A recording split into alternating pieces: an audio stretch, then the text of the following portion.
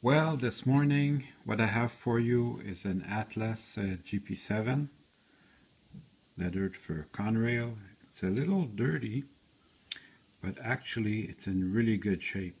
The only flaw that I found is the horn's been broken off and one of the handrails is broken. So that'll be easy to fix. It's actually not that dirty. I'm sure if I put this on the track, it'll run fine. But I still want to clean it for my own personal satisfaction. So I'm going to head and take off the shell first.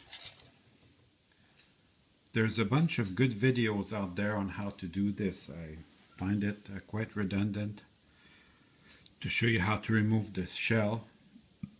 So under the shell everything's there, everything's where it should be. By the way, I enjoy doing those videos. It's basically just me fooling around with my trains. So doing my projects that I normally do. So I'm gonna remove the two lights. And this one came with no box. So what I do in that case is I'll put the first parts further down and keep working closer as I go. The gas tank too, it's gonna get cleaned. Actually, I'm gonna take the body apart before I even do this. Now the handrails, when you remove the shell, you have to be careful to move these pins out. Now this is actually in really good shape. It didn't fight me at all to remove the shells. It was very easy to do. And then I start from the back. I take these pins out. I like to keep them. They keep the shell together very well. So I'm very gentle with them. As I pull this out, I keep checking my handrails to be sure they're not getting in the way. Oh, that was easy. So that's that. And we're going to put the handrails out. So I just pry under the first step here. Pry very gently. But again, it's not really fighting me, so that's great. Now I'm just going to clean it with my toothbrush. So I wouldn't really need to change the couplers or remove them for that matter. So they can stay there while I'm cleaning this. I'm going to repair the broken handrail on this side, and that I'm going to do that. But before I do it, I'm going to clean this. So I'm just going to go with my toothbrush and some dish soap and some water. So Atlas has some very nice checker plate on the footboards. So I like to have it unpainted as much as I can. It makes the checker plate stand out more. Crazy glue dries with the moisture in the air, so you definitely don't want to work on it while the part is dry. The crazy glue is going to turn white. So I'm going to wait till this dries on its own. While that's happening, I'm going to work on my chassis. So the chassis actually very easy to come apart. You just need to undo these two bolts. Sorry, these two screws. Definitely don't want to lose the retainers. I mean, if you need some replacement parts, so much stuff on eBay has some, and they're really reasonably priced. But if I have the choice, I would much prefer to just not lose them. So I'm going to retain the order for the trucks. It's nice to do the video because I can go back and check that anytime. So I'm going to keep that in mind while I remove the two halves. At one point they'll just pop out, and when it happens, it happens. It's not bad. Part of the job. At one point they'll just pop out, and that'll be the end of that. But I still want to retain the order.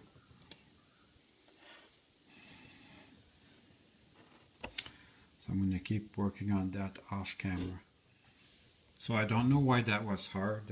Usually it's very easy to take them apart. Be careful not to lose these insulators here. So As you disassemble the locomotive, make sure to manage that. On this side, everything's where it should be. This probably was a good running locomotive before I touched it, but I'm still going to clean it for my own enjoyment. So you don't need much oil, just need 4 drops.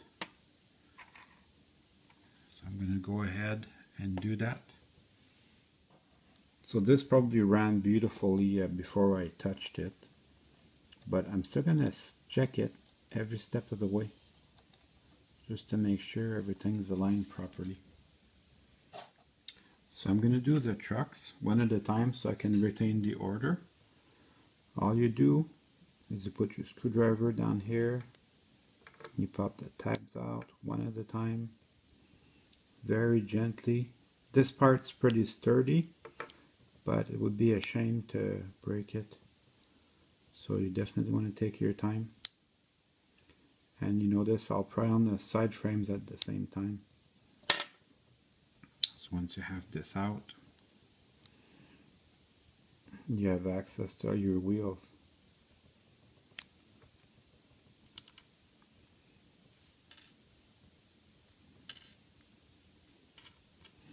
And this, I'm just going to put this under my tap. Clean it with some dish soap. So I cleaned my wheels with my rag. Now I'm going to put everything back together. The wheels, they only go one way. There's actually not much need to clean this because it was already in a good shape to begin with. But I still wanted to take a look at it. So put your contact strips in these 2 pins here. Very important. And also make sure your axles are in the journal boxes at the end. Also very important. It says you put back the side frames, you want to be sure, and well, first of all, it doesn't go this way. It only go this way. But make sure you keep your axles in the end journal.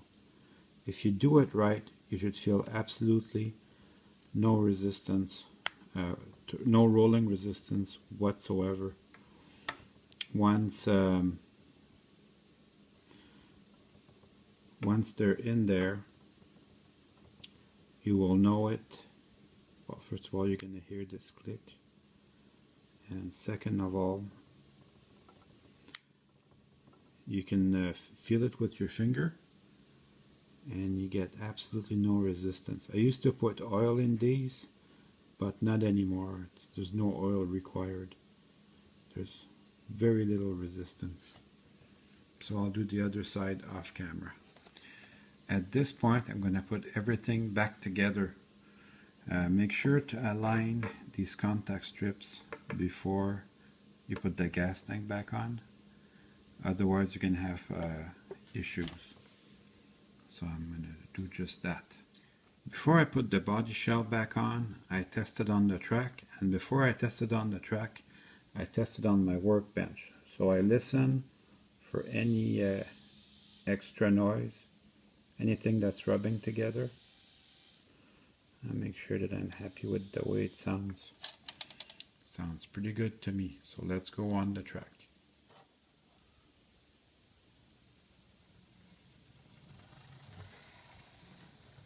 It would work better if I had it on the track. Take 2.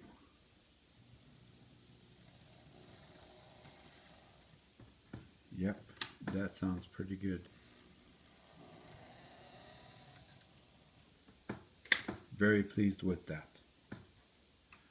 So now that all the mechanicals are done, I can take care of the cosmetic part. So basically, the handrail at the back is a little bit bent out of shape and it's broken here. So I'm going to use some crazy glue to fix that. So all that's left to do now is put everything back together. It should go back very smoothly. You do want to take your time. That part that's been glued with crazy glue, it'll never be as solid as the rest. And then as I put the top of the shell back on, I have to be careful with my handrails. Make sure they're out of the way.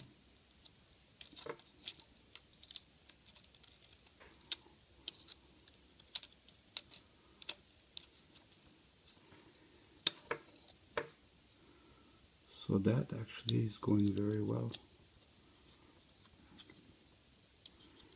And then I've put my shell over my drive. By the way, does it go like this or like that? Here's a quick tip. The air tanks, these are for air brakes. So the air tanks go to the back. So it goes like this. Voila, nice and easy. Now it's time to run some trains. So it's a really good runner.